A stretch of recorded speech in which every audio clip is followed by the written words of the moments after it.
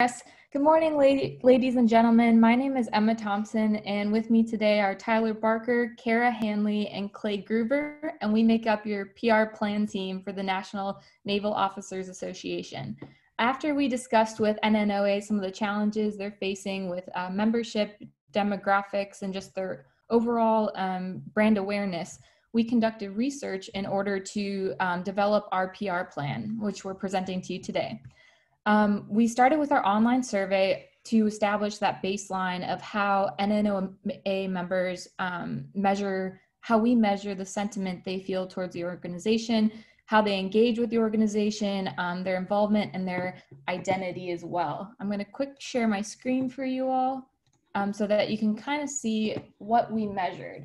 So for each statement in that survey, they could choose to strongly disagree, which was given a 1, all the way up to strongly agree, which was given a 5. And that's what you can see the averages from those questions on that graph.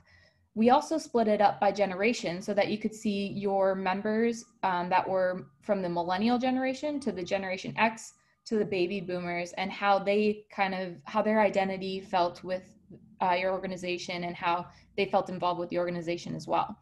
As you can see, the averages are all very high. So all the NNOA members feel like they are a part of the organization and really feel that they can identify with you all. But some things I do want to point out are, like, for word of mouth or how NNOA members speak about the organization, the millennials speak the most about it. As far as identifying with the organization and interest in NNOA in general, the baby boomer generation actually was the highest, so that we thought that was kind of interesting. We also conducted qualitative research as well, so our interviews. We did 5 interviews, 1 with the NNOA and then 4 with non-members. Those were 3 JOs and then 106. Some of the key findings from our interviews was that word of mouth is really how people hear about NNOA. One thing that came up also was kind of the difficulty in overcoming the assumption that the organization is just for minority officers. As far as the interviews with the non-members, there was very low awareness of NNOA in general. Only 3 out of the 4, 1 actually had not heard of the organization. 3 had heard of them, have heard of you all, but they didn't know much more than just the name. They didn't know about your mission or all the awesome stuff you're doing. As far as when we asked them why they would join an organization such as this, they said that they would want to be a part of something that gives back to the community. The only reason they would be deterred from an organization like NNOA is that they would feel like they wouldn't want other people to associate potentially different, if they didn't feel like they could really resonate with the group. So they want to make sure there's a connection and their beliefs were the same as the NNOA beliefs. While these were just our key findings, our entire formative research report is actually in our PR plan. So you can read through that whole thing and see the different medians and standard deviations for each question and the different demographics of the respondents as well. We also recommend, we did the pre-campaign survey. We recommend you do the exact survey post-campaign, so that you can compare those exact questions that we asked them as well. So after the whole entire research phase, we shift into a planning portion of the PR plan. This is really charting the course, setting goals, developing strategies, defining objectives. So to talk about the first 3 goals, you brought one of those goals to us, which was strengthening brand awareness. So that is definitely our top goal here. And then we had 2 other goals, which was empowering the NNOA chapters through national guidance, and then responsibly growing NNOA to more accurately represent the diversity that the organization espouses. And moving on to that, for the strategies, we developed 9 separate strategies to support these goals. I'm going to talk about 3 here just for the sake of time, but digital presence, enhancing the digital presence of NNOA. This is optimizing your website and newsletter, expanding social media management, potentially doing a podcast. We'll get into that more in the tactics phase, but all of this develops into a larger strategy of optimizing digital presence to further your message. The next one I'd like to talk about is offering value to the media. When we did our content analysis in the research phase, we realized that not too many media outlets are talking about NNOA. I know your members are very well written and they are contributing articles to different publications. However, those don't always have a direct tie to NNOA. They might not list it in their biographical data. They might be writing about an issue that NNOA cares about, but they're not linking anything in their article to actual NNOA. So this is going to be a more active media approach, developing a media relations program so that you can start to agenda build and try and talk to reporters about what you want to address, and then they can help set an agenda for you. So that's something that we're going to make some recommendations on in the tactics section. Then we have a whole entire media handbook in the appendix as well. And then a third strategy I want to talk about is employing your brand ambassadors. As Emma mentioned, you have an incredible, passionate membership base, and they are very enthusiastic about sharing the word. We saw that with the word of mouth data. Now we're going to take that to another level through digital means and through influencers. So using social media to really help with the brand awareness in the brand ambassador route, but also targeting influential members of your membership base to go and influence their commands, their peers, and challenging people to step up to the plate and really start showing actions and not just words to how much they care about diversity in the C services. So moving on to our publics, we developed a couple of different key publics here. So we had the non-member junior officers who you are trying to bring in to your membership base. You have your current members who you have to keep communicating with to make sure they understand everything that's available to them within your organization for their professional development and why their membership matters. You have potential officers, which is both enlisted and midshipmen and officer candidates. You're going to communicate with them in two different ways, because enlisted officer candidates or people who are interested in it are going to receive information a little bit differently than someone who's at the Naval Academy or in an ROTC program. And then you have potential recruits who might fall into that high school demographic, early 20s, might not know that they're really interested in becoming a naval officer yet. And one important public, I think, here that I really want to delve into a little bit more is white senior officers. We understand from our research and from the data that we pulled that the majority of people who hold senior officer positions in the sea services are white males. And to really get after the influence that those people have in decision-making processes and command influence with these organizations that they're commanding, that's really a demographic that we need to get on board and to help them understand the value that NNOA brings to the sea services, why diversity matters in the sea services, and what they can do at their level to help us. So identifying those publics, we came up with a couple objectives. All of those objectives are on page 26 through 28 of the PR plan, but I'm going to talk about the four that I think stand out as really emphatic ones here. So we really want to increase the NNOA membership base by 50% by January 1st, 2022. So this is going to be, increasing that number. But also another goal we have is decreasing the number of people leaving, because that's how you get true growth. You're growing and you're not losing anybody at the same time too. So decreasing the number of people leaving per month by 50% by January 1st, 2022.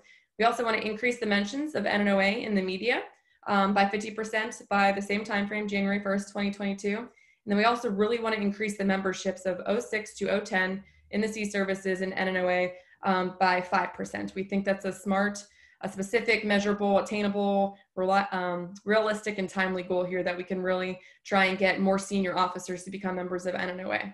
So we outlined strong messages for all of these objectives, all of these publics. You can read those pages 28 through 31, but I want to shift it over into the implementation phase now.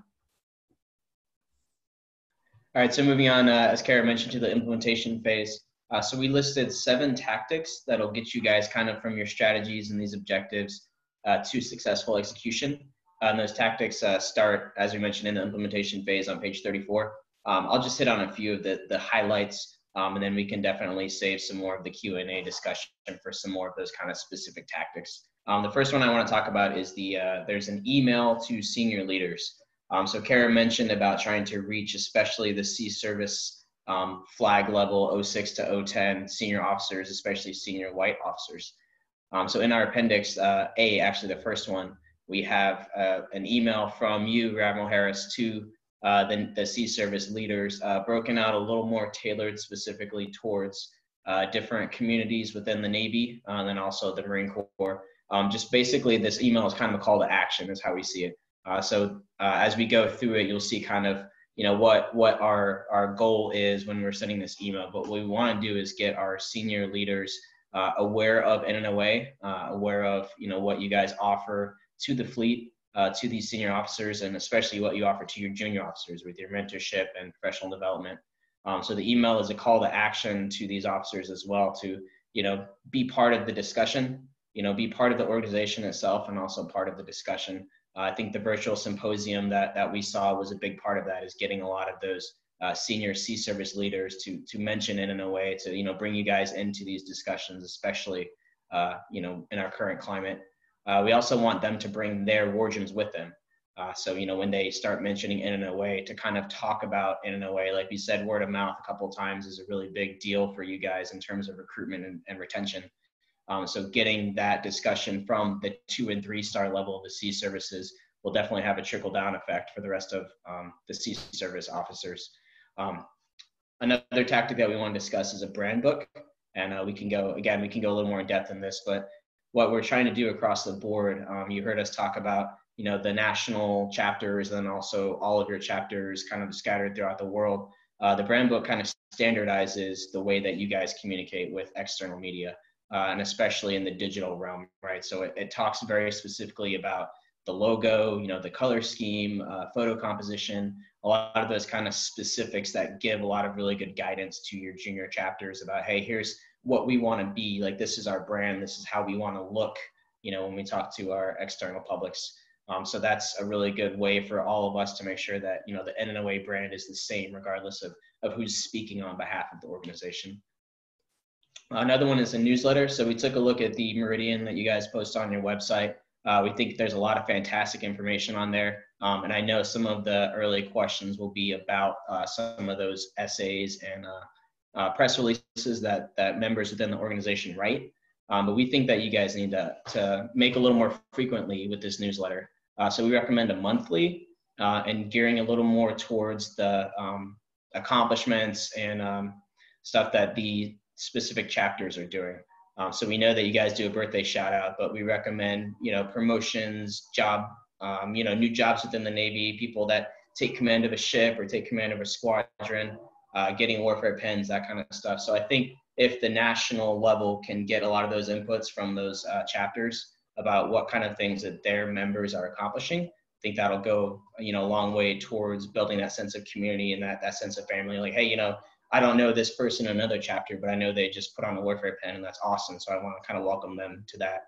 And then the final tactic that I want to discuss right now, Kara alluded to it a little bit with the digital presence, is we've built a social media calendar for you guys for all of 2021 that goes pretty much across the board. So we're talking LinkedIn, Facebook, Twitter, Instagram. Each month kind of has a loose theme about what kind of postings that you guys are doing. And it's broken down by Monday, Wednesday, Friday postings. And again, we can go a little more in depth into all of this, but what we want to do is really get more of an engagement with your social media followers. So, putting out press releases, putting out articles, information is great, but we really want to get that engagement from your Facebook followers, from your Twitter followers, people on LinkedIn. So the way that will go over the course of the year is just kind of keep drumming up support, right? Each month is kind of a different theme of, hey, what does NNOA mean to me? What's the history of the organization? Some professional development tips along with, hey, send us some photos of, when you were on deployment, how has NNOA helped you across, your service? So we think that getting that engagement and building that up will just continue to build that word of mouth. So that's another big thing that we recommend is a social media calendar. So once you implement this plan, you got to be able to evaluate it, right? So you got to figure out how you're doing. So we've got, for each objective that we have listed there for you, we've got evaluation criteria for each one of those. For example, we'll take the first objective that we have for you, which is the increasing the NNOA membership by 50% by January 1st of 2022. We use that date, January 1st, 2022, because that kind of starts your 50-year anniversary timeframe.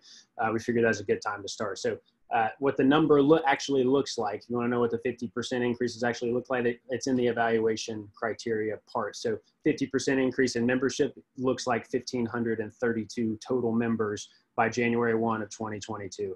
Now, which is great. You can evaluate that by looking at the numbers in 2022, but to evaluate it once you get to the halfway point, you're looking at around 1,276 to do that. So If you're at 1276 or more, hey, you're doing great. Keep doing what you're doing. If you're not, we've got some criteria or some recommendations in there for you to say, hey, you're below where you need to be. Here's how we think could help you fix it.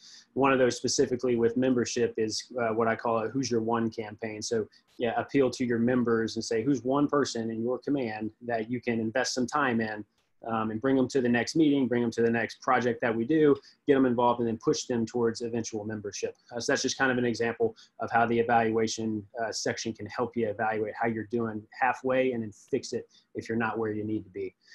And then going into the recommendations that we have for you. So we got 8 of them in there. I'll talk about one specifically, and it is increasing community services, community service projects at the chapter level. And this is for a couple of reasons. So we talked about building the agenda with the media. So getting NNOA out there, getting them seen that they're giving back to the community. You know, everybody's wearing their fancy shirts with, you know, get your career underway with NNOA, awesome slogan on the back of the shirt, you know, brand awareness. They're giving back to the community, and you got people, you know, your own members out there taking pictures and doing interviews and taking videos and posting that stuff on social media. And then you're building your relationship with the media, and then you're pitching it to them like, hey, we got this great project coming up. Why don't you come out and cover us? Or if they didn't come cover you, send them the link, send them the big information subsidy that you've created for them, and say, here's everything great that we did. By the way, here's what NNOA does. You've got all your members who've memorized their little elevator speech on what NNOA does and can really push the message of NNOA. So that's the first half of why we think increasing community service at the chapters is important. And then second, you can incentivize it for new members for NNOA. Because the more community service that you do, the more hours you get towards your outstanding volunteer service medal. So that's how you can incentivize it for individual members. Like, hey, come give back to the community. By the way, we're a safe space for diversity conversations, which is awesome and fantastic in itself. But we do community service, which is great for the community, and you get a medal out of the thing too, which is pretty cool. And you can track that at the chapter level. Somebody PCSs, they've still got access to all their hours and all that sort of stuff. And then finally here, let's talk about money.